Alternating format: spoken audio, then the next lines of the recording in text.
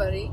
Today we are making a video on the road, and I have my husband Jorge here with me. We're on a road, and I was thinking I always think about what kind of videos I should make for our YouTube channel, and often it's about spousal sponsorship because we do a lot of those. And I was thinking, well, me and Jorge submitted our application last year, and it was quite the journey, and I figured we could have a conversation here live to discuss kind of what we did, what were the positive things about it, what were the negative things about it.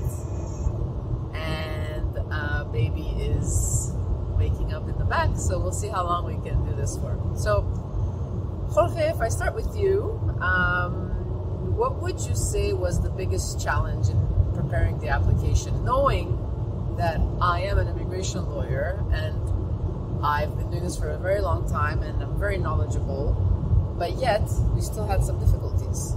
Yes, the whole application can be very daunting. There's a lot of steps, there's a lot of paperwork that you have to fill out, there's a lot of proof, there's a lot of pictures, documents. I think that's the hardest part of it, is gathering all that information and compiling it and make sure it makes sense for immigration, for the officer, make sure that it's something that they can use to make a decision, right?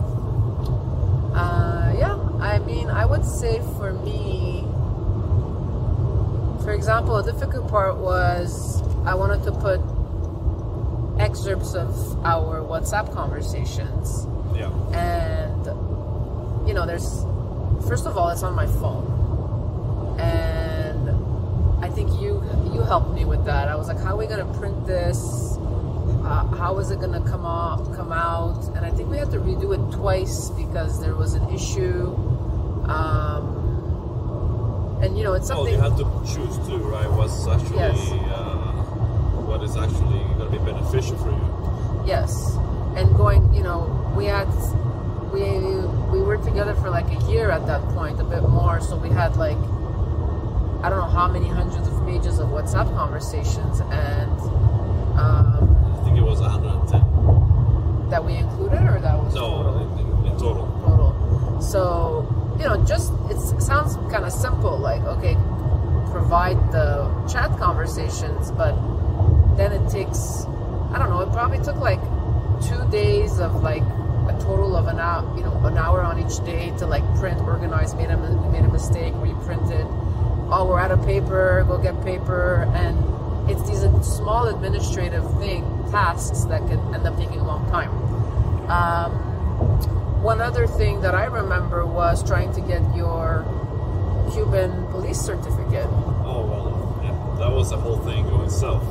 So we weren't able to submit with the file because, well, the embassy wasn't very helpful.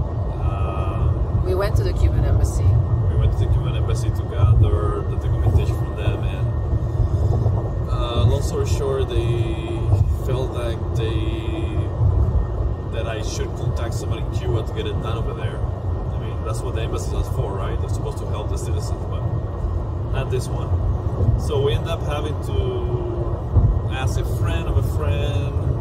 My uncle had a friend in Cuba that was actually able to get it, but I had to pay them, and it's an ordeal, but I think at the end we got it done.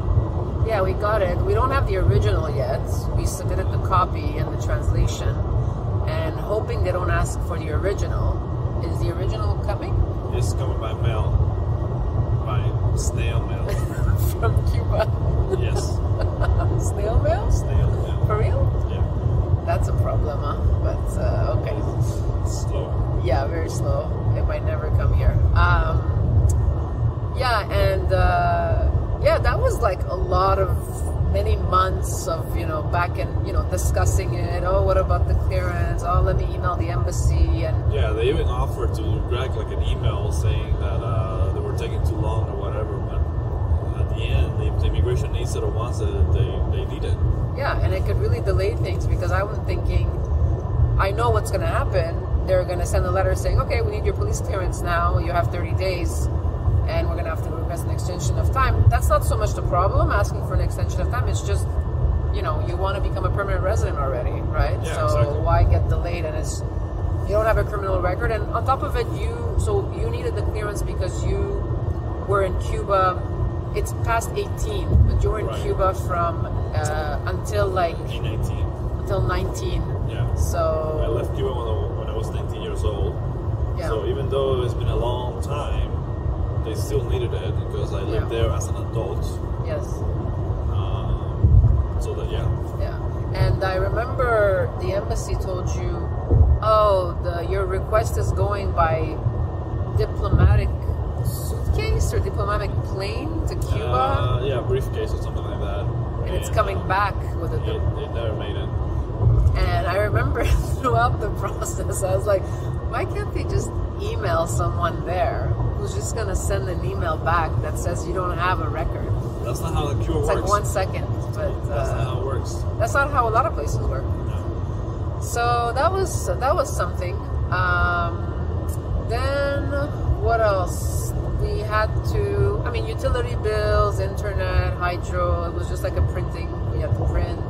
Yeah. Reference letters. We're very lucky. We're very good friends. They wrote letters for us. We got in photos. That took a while because we had so many photos. We did have a lot of photos. And we had so many big moments since we met each other, you know, traveling. We got engaged. I got pregnant. We had a baby. After we filed the initial application, so we had to send an update and, you know, organizing the pictures, printing them in color, going to Staples, writing date and description. That took a while too. I remember we did that for a few hours. Then, of course, there's the forms, which, you know, They can be tricky. they can be tricky, and I know forms. I see forms all day, every day. I can review forms very quickly. My eyes know exactly what has to be, and probably this was like one of the most challenging forms for me because it's my file, but also I was questioning myself a lot because there's some questions that just did not make any sense. And I was like, how come I've never seen this issue before? Because you've been divorced twice before. Yes. and there was a form, there was something about a question about a date of separation and a date of divorce. And then there was a question about how long is the relationship. And it was confusing because, okay, does the relationship end when you break up or does the relationship end when you divorce? And the question was not clear to me. And maybe with other clients, I never really, I think some clients put date of separation and some clients put date of divorce, and no officer has never said anything. But because it's our file, I really asked myself the question. And I think I talked to a few lawyer colleagues of mine, and I answered intuitively, which is when you break up, because that's when the relationship ends. The relationship, that's what makes sense. The actual divorce is just more of a legal standpoint. Yeah. It's not the relationship. Yeah, exactly. So the forms, there was a lot of times we put little post-its and we were waiting, you know, to get information. What else was there? Joint purchases. We had. What else did we have? Joint purchases. Utility bills. Yeah. Pictures. The travel when we travel. Oh yeah, we had to remember the travel dates. Google is really good with that. That was. He got me into all the Google stuff. So Google Maps tracks. Yeah, it kind of tells you where you've been, a timeline. So this type of situation is very handy to know where you went years ago. So yeah, that was good. And travel itineraries. We printed out our flight confirmations. I mean, those are in your emails, but you know you have to retrieve them, print them out. Yeah, that's something challenging for a lot of my clients, like dates, especially if you traveled a lot. You're supposed to remember some of the forms, you know, ask you 5 years before, 10 years before. Oh yeah, you had to contact your parents a few times because you had to know when you first went to Cuba. You had to... When we left. Yes. When we went from Cuba States. And there was obviously there was your parents' address in the U.S. There was their complete names. But there was, I remember there was a lot of little details. You had to call your parents and be like, what is this information? So, we're both professionals, and it was challenging. It was challenging, and it was during the pandemic on top of it. And I was pregnant. So, this video is basically to say, kind of make you feel better if you're going through the process, that if you're doing it yourself, give yourself, time and be patient and take it step by step. And, a lot of patience, I would say. And if you have... just patience and double check stuff and make sure, take your time, I guess. Yeah. And I think what we did a few times is we would prepare it, and then I would say, like, okay, let me review it one more time, like the next day. And I had... with a clear mind. With a clear mind, because then that's when you see things, and have someone else review it. Like, if you don't have a lawyer, you don't necessarily have to have a lawyer. Give it to a friend or give it to a family member who can, like, spell check and be like, hey, if, read this, do you see anything off, and do you think I'm missing something? I had a few of my lawyer colleagues review, and surprisingly, they found a lot of little things just to make it that perfect, and I learned actually a lot through the process myself, because different lawyers have different visions. And you have been through this process before, immigration paperwork and stuff, so you're kind of used to it. But again, would you say that it was kind of stressful? Yeah, of course. Yeah, immigration is always stressful. Because you're dealing with your future and work permit and where you're going to establish yourself. So it's very stressful. Because we did, we were initially going to file an overseas application, and we were, going to travel back and forth. Jorge's American, but the pandemic, we decided to do an inland because you had a closed work permit.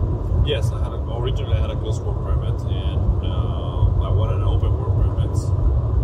And what was the reason? So when you moved here, you got a job offer and you got a closed work permit. Yes, I was lucky enough to get a job offer as soon as I moved, and I was also lucky enough for them to be able to do the closed work permit for me, because not every place wants to do the paperwork, deal with it. The employer has to pay for it. Mm-hmm. So I was lucky enough that happened, and I eventually wanted to have the open work permit. Yeah, to be able to apply for different positions, opportunities, and the inland process offers that option. But it took some time. The problem was that before the pandemic, it was taking 4 to 5 months. But we applied within the pandemic, and it took 8 months, which is not so bad. But it's the unknowing, right? It's not knowing when it's actually going to be happening. Yeah, and I remember when we got the email, you were so happy. Yes. I was very happy too. And now you did your biometrics, you did your medical. How was the medical process? The medical was pretty good. It was easy. There was a list of places to go, and I chose the one that was closest to our house. I went. It was very simple. It wasn't very complex or deep. It was just checking your ear or blood pressure or something like that. They do a blood test, and then they tell you if there's something wrong. Whatever they're looking for specifically. Can you ask questions like, "Oh, my throat hurts," or it's not really about that? No, it's not really about that. It's more of a one way. It's that way. It's you're not there to ask questions like that. Right. And there's such a demand that it's like a factory, right? You go and you sit and you do your thing and then out. Right. Next person. You felt people in the room or other people coming to do that? Okay. Yeah. There was a lot of people. And how much was it? I've heard it's 400, but no, it wasn't that much. It was like 2 something. Pretty pricey. 240, yeah.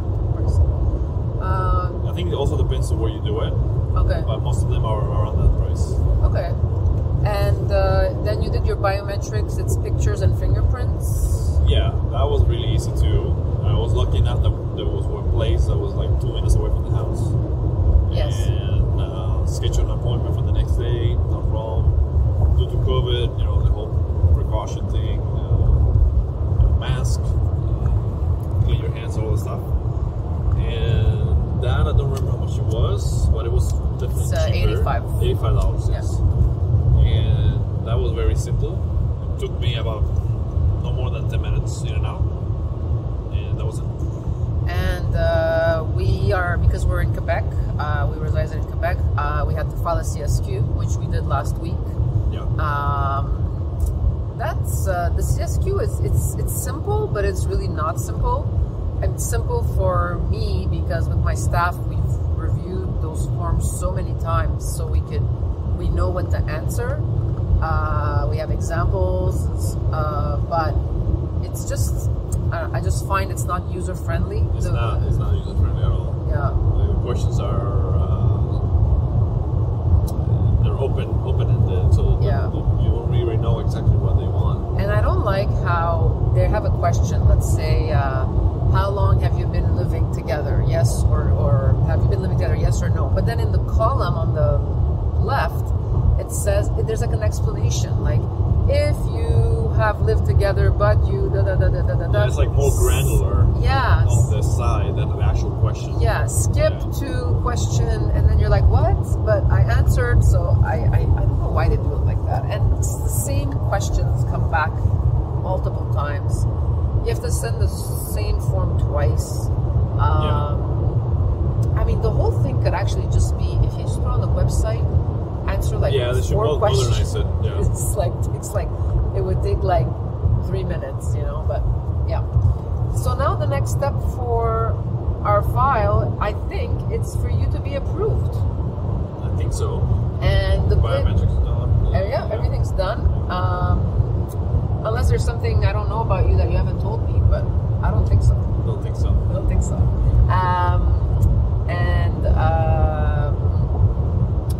Because of the pandemic, they've been usually when you get approved, you have to go to what's called a landing interview or appointment where they just kind of confirm your information. If your case is straightforward, and they say congratulations, you're a permanent resident, and they give you just sign your confirmation of permanent resident, and then a few months later you get your permanent resident card in the mail. But with the pandemic, they are now just doing an email, which is it's kind of like, why haven't they done this all the time? You get an email that says, congratulations, you are now a permanent resident of Canada. Your PR card will follow in the mail. Or I think you have to apply for it, actually. It's like another step with photos and stuff like that. But that's so easy.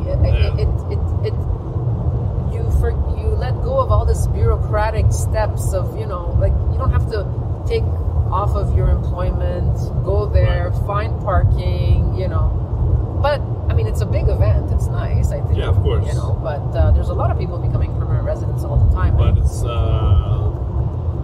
one of the good things about the pandemic is bringing all this stuff to light, modernizing, making everything more accessible online, and speeding things up in that way, which I think is great. And you work in IT, so yes. I'm sure when you saw all of these processes, you were kind of like, "Oh, this is so." It could be done a different way, but yes, it's government, it's bureaucratic, it's the way it is. Yes. Well, we are getting off here to do like a pit stop. So yeah, I hope this was helpful, sharing a little bit of our process in filing our applications. And if you have any questions, you can always ask us in the comments. Thank you. Bye-bye.